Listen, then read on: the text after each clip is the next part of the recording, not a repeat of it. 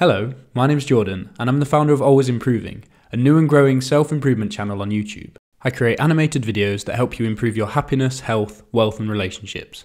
Over the next 3 videos, I'm going to teach you some of the lessons from Canna's book, The $1,000 Project. The lessons will be linked to other books I've listened to, as well as personal experiences I've had. You'll learn to have more of what you want while spending less, learn how eating an elephant can actually help you, and you'll even learn about something called sock wrestling.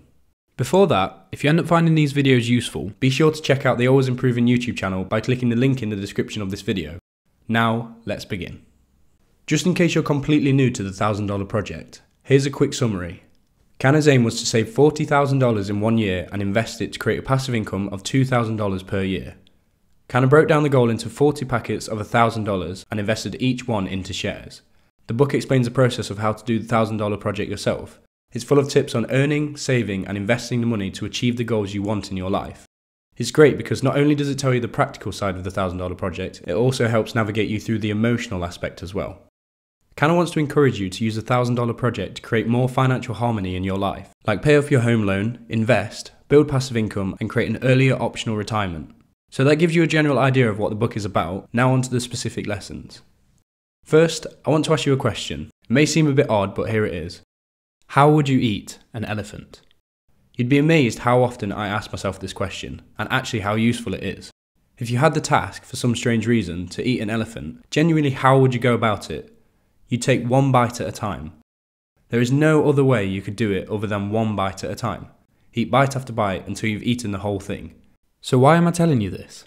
This way of working through a task, piece after piece, is known as chunking, and this is exactly what Canna did to complete the $1,000 project.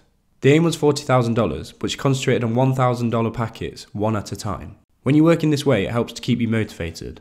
You can just say, I'll concentrate on the next $1,000 and then work from there. The reason this works is because it stops you from feeling overwhelmed.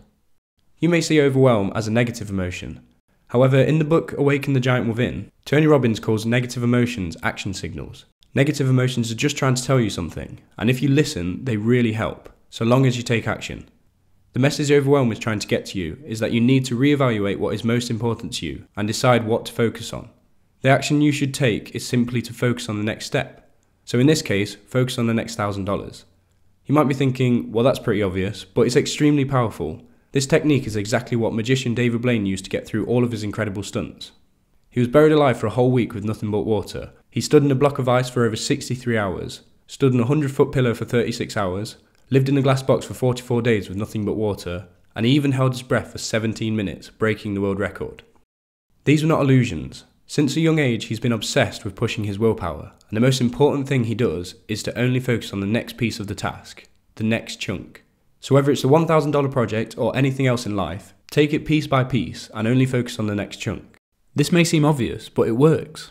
Keep adjusting the size of the chunks till each day you feel you're making progress, but you don't feel like you're going to burn out. You don't have to do the $1,000 project, you can do the $500 or even the $100 project, whatever is best for you. So that's the first lesson. In the next video, I'm going to teach you how to get more of exactly what you want for less money by using a technique from the $1,000 project called money mindfulness. And you'll also learn about something called sock wrestling. Until then, have an awesome day.